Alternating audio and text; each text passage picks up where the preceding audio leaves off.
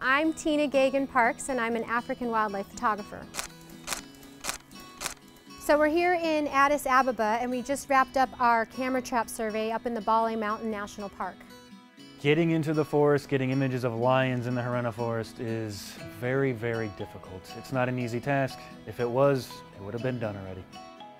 We were the first ones to get film of them, we were the first ones to observe them, and the first ones to design a monitoring program or a research project around them. So yes, we were successful. Using camera traps laid out in a grid format in the forest is helping us as researchers discover more information about the unknown carnivores like lions, leopards, and hyenas that live here. From what we are seeing and from what we've been told by locals is that most sightings of lions are on the main and only road through the park. But our camera traps are some of the first recorded images of lions and leopards in their forest habitat. Whoa! Wow. Lion! We're finding out that they look different, they're bigger, and they've got these big black manes, really thick around the chest, even in the elbows and armpits and things. So this particular lion, we might be looking at something that is like historically never been recorded. At night, we did some lion call-ups.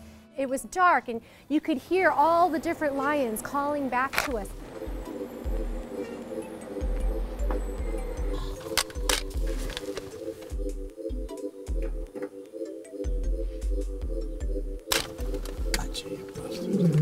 Yeah, that's the black mane.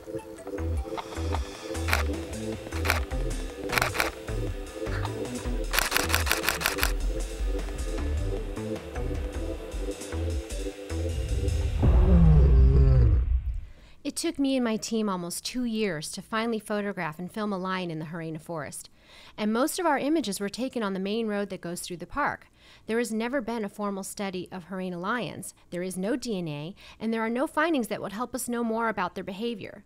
We know nothing of their social structure, what their main food source is, how many there are, how long they live, or what size their territories are. Much is known about African lions, but nothing is known about these lions in Ethiopia. One of the most exciting things that we saw was a male lion lying in the road. Yeah. Hi, pretty boy. It's so hard to find them that when you actually get to spend some time and photograph in the daytime these Ethiopian lions, it's unbelievable. Come on, get up. Thank you. Ah, look at the belly. Holy. Oh my God, look at his belly. It's like a sway back. He's so fat.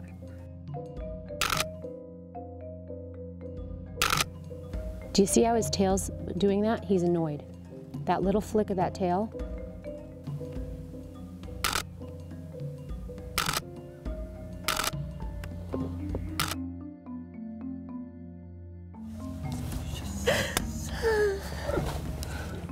But the ones that are out in the wild have never been researched. There's no DNA on them, and the latest report we have was from 1913. In 1904, the Emperor of Ethiopia, Menelik II, gave 2 lions to President Teddy Roosevelt.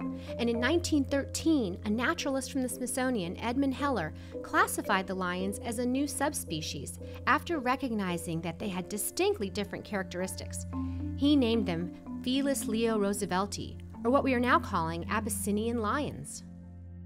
In 2012, lions in the Addis Ababa, Ethiopia Zoo were studied and found to be genetically distinct as a subspecies through DNA testing. The zoo lions were most likely captured from the southwestern Ethiopian region. These zoo lions have black manes that extend further around the neck and chest than typical African lions. If the lions in the Bale Mountains are related to the lions in the Addis Ababa Zoo, are these indeed a new subspecies living wild in a high-altitude cloud forest, possibly the last of their kind? How dare we not try? It might not work, but we need to try. We need to try to save the habitat of these lions. They deserve to live, and this species shouldn't just go extinct right under our noses. We're too far along in modern society to not care. They got the photos, the video, the sightings, they've got the research and monitoring plans figured out. Without the research that we did, there's no way to figure out what's inside the park, and if you don't know what's there, you can't protect it.